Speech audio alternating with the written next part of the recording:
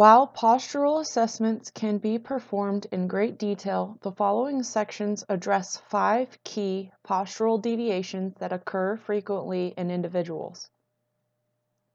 Deviation 1.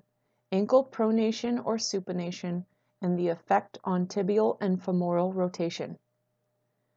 Both feet should face forward in parallel or with slight 8 to 10 degrees external rotation.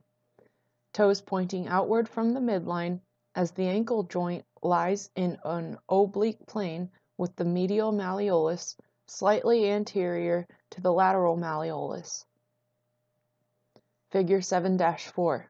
The toes should be aligned in the same direction as the feet, and any excessive pronation, arch flattening, or supination, high arches at the subtalar joint should be noted. The kinetic chain. Because the body is one continuous kinetic chain, the position of the subtalar joint will impact the position of the tibia and femur. Barring structural differences in the skeletal system, e.g. tibial torsion or femoral anteversion, a pronated subtalar joint position typically forces internal rotation of the tibia and slightly less internal rotation of the femur. Figure 7-6 and Table 7-4. To demonstrate this point, stand with shoes off and place the hands firmly on the fronts of the thighs. Notice what happens to the orientation of the knees and thighs when moving between pronation and supination. Additionally, notice how the calcaneus everts as the subtalar joint is pronated. Table 7-4. Subtalar joint pronation, supination, and the effect on the feet, tibia, and femur. Subtalar joint movement, pronation. The foot movement will be eversion. The tibial or knee movement will be internal rotation. The femoral movement, internal rotation. And the view that you can see this from is a view from the front or anterior view. If the subtalar joint movement is supination, the foot movement will be inversion, the tibial or knee movement will be external rotation, the femoral movement will be external rotation, and the plane of view is a view from the front or an anterior view. Subtalar joint pronation forces rotation at the knee and places additional stresses on some knee ligaments and the integrity of the joint itself. Additionally, as pronation tends to move the calcaneus into eversion, this may actually lift the outside of the heel slightly off the ground, moving the ankle into plantar flexion. In turn, this may tighten the calf muscles and potentially limit ankle dorsiflexion, but trainers should keep in mind that the opposite is also true. A tight gastrocnemius and soleus complex, also known as the triceps surae, may force calcaneal eversion in an otherwise neutral subtalar joint position. To illustrate this point, stand barefoot facing a wall with feet 36 inches or 0.9 meters away. Extend both arms in front of the body, placing the hands on the wall for support. Slowly lean forward, flexing the elbows and dorsiflexing the ankles while keeping both heels firmly pressed into the floor. Observe for any movement in the feet, e.g. appearance of the arch collapsing with calcaneal eversion. As tight gastrocnemius and soleus complex or triceps surae reach the limit of their extensibility, the body may need to evert the calcaneus to allow further movement. This scenario may occur repeatedly in gait immediately prior to the push-off phase of if the gastrocnemius and soleus complex or triceps surae are tight, forcing calcaneal eversion and subtalar joint pronation.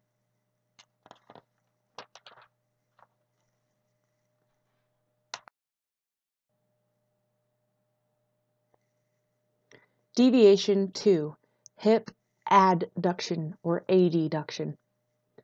In standing and in gait, hip adduction is a lateral tilt of the pelvis that elevates one hip higher than the other, also called hip hiking, which may be evident in individuals who have a limb length discrepancy. If a person raises the right hip as illustrated in figure 7-8, the line of gravity following the spine tilts over toward the left, moving the right thigh closer to this line of gravity.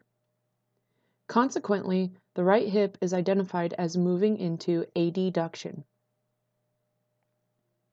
This position progressively lengthens and weakens the right hip abductors or abductors, which are unable to hold the hip level. Sleeping on one side can produce a similar effect as the hip abductors or abductors of the upper hip fail to hold the hip level. Table 7-5 explains hip adduction. The observation would be the right hip add or adduction. The position would be that the right hip is elevated versus the left side.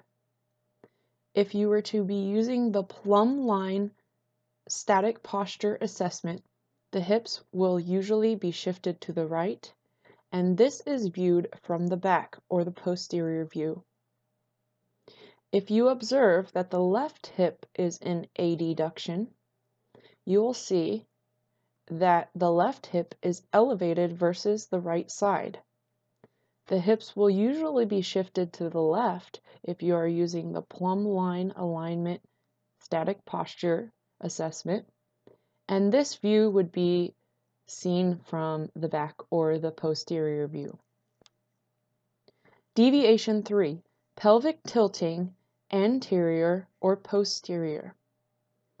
Anterior tilting of the pelvis frequently occurs in individuals with tight hip flexors, which is generally associated with sedentary lifestyles where individuals spend countless hours in seated or shortened hip flexor positions.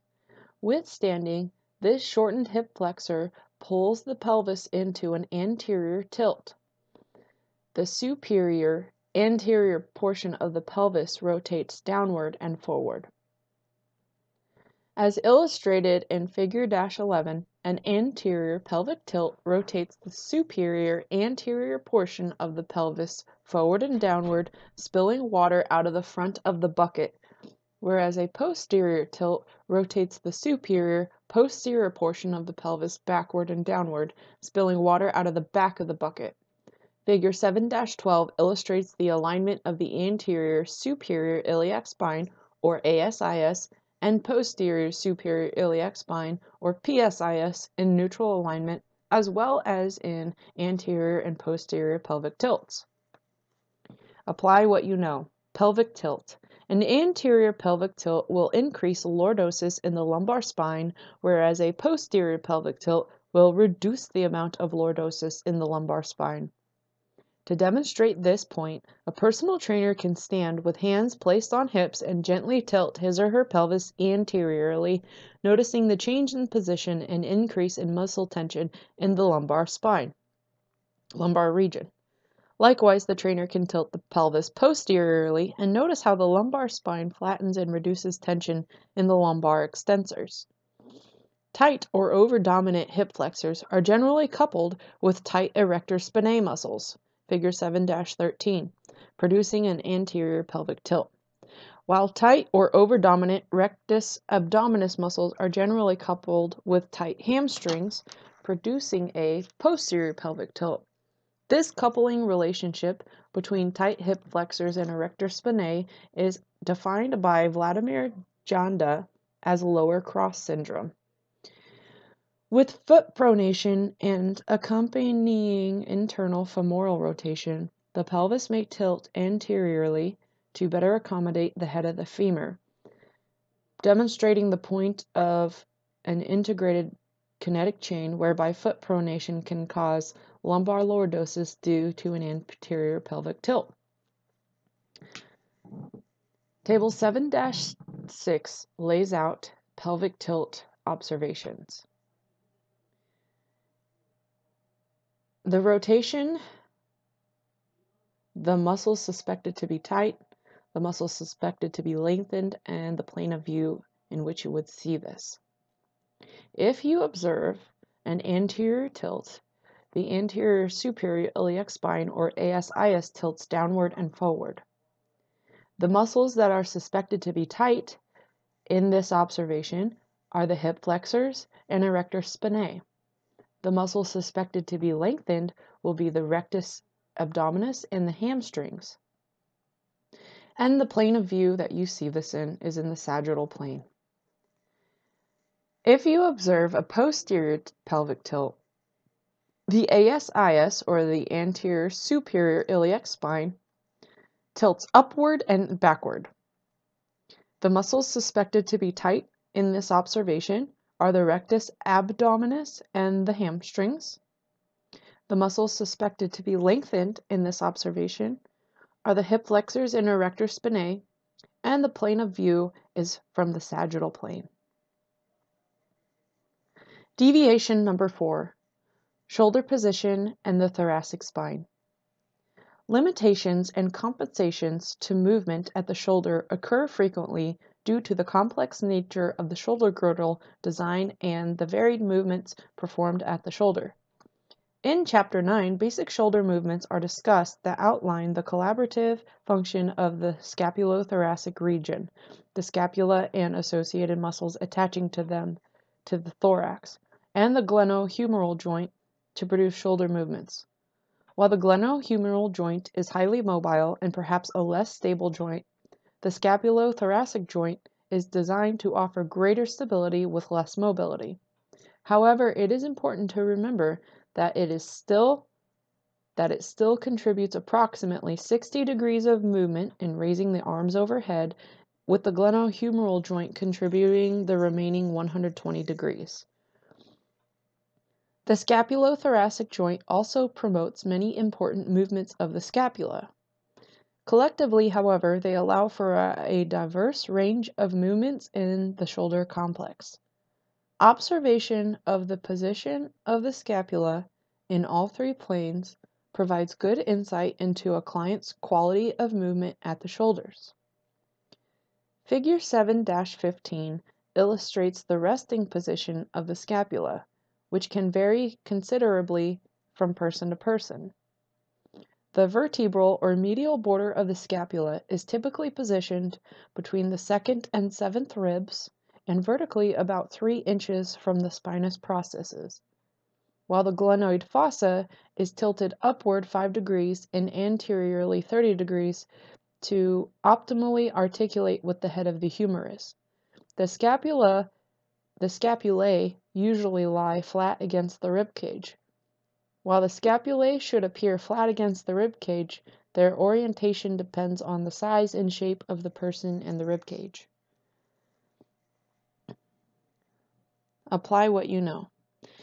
Scapular winging and scapular protraction.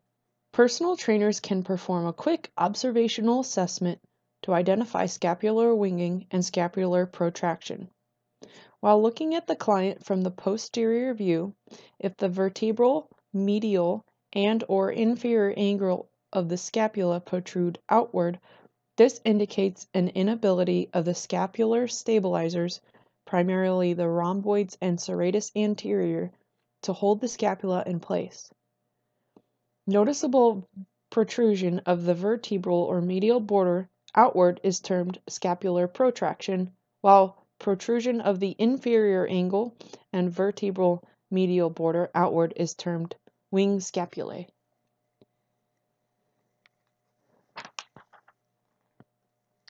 Scapular protraction can also be identified from the anterior view. If the palms face backward instead of to the sides, this generally indicates internal or medial rotation of the humerus and/or scapular protraction. Table 7-7 lists key deviations of the thoracic spine and shoulders in various planes of view. Note, there is often a natural amount of shrugging inward with scapular protraction. Table 7-7 shoulder position. Your observation is that the shoulders are not level. The muscles suspected to be tight is the upper trapezius, the levator scapulae, and the rhomboids. The plane of view will be the frontal plane. Observation. You observe asymmetry to the midline. The muscles suspected to be tight are the lateral trunk flexors, or flexed to the side. The plane of view will be the frontal plane. Your observation is protracted or forward and rounded shoulders. The muscle suspected to be tight is the serratus anterior, the anterior scapulohumeral muscles, and the upper trapezius. The plane of view that you would see this in is the sagittal plane, or from the side. You observe a medially rotated humerus, or you notice that the back of the client's hands are facing more towards you. The muscles suspected to be tight in this observation are the pectoralis major and the latissimus dorsi, which are the shoulder adductors, adductors, and the subscapularis. Plane of view would be the frontal plane. You observe kyphosis and a depressed chest. The muscles suspected to be tight are the shoulder adductors, the pectoralis minor, the rectus abdominis, and the internal obliques. The plane that you would view this in is in the sagittal plane. Deviation 5. Head position. With good posture, the earlobe should align approximately over the acromion process, but given the many awkward postures and repetitive motions of daily life, a forward head position is very common. This altered position does not tilt the head downward, but simply shifts it forward so that the earlobe appears significantly forward of the acromioclavicular joint. To observe the presence of this imbalance, use the sagittal view, aligning the plumb line with the AC joint, and observe its position relative to the ear, figure 7-18. A forward head position represents tightness in the cervical extensors and lengthening of the cervical flexors. To demonstrate this point, a trainer can place one thumb on his or her manubrium, or the top of the sternum, and the index finger of the same hand on the chin. Slowly slide the head forward and observe how the spacing between the fingers increases, representing the change in muscle length. An alternative option for observing forward head position is via the alignment of the cheekbone and the collarbone. With good posture, they should almost be in vertical alignment with each other. To demonstrate this point, have a client place one finger on his or her collarbone, aligned under the cheek, and place another finger on the cheekbone, aligned under the eye, as illustrated in figure 7-19. From the sagittal plane, the trainer can observe the vertical alignment of the two fingers. Table 7-8, head position. The observation is that the head is forward, or forward head position. The muscles suspected to be tight are the cervical spine extensors, upper trapezius, and the levator scapulae. The plane of view that you would see this in is in the sagittal plane. And that concludes postural deviations. Next video will be postural assessment checklists and worksheets.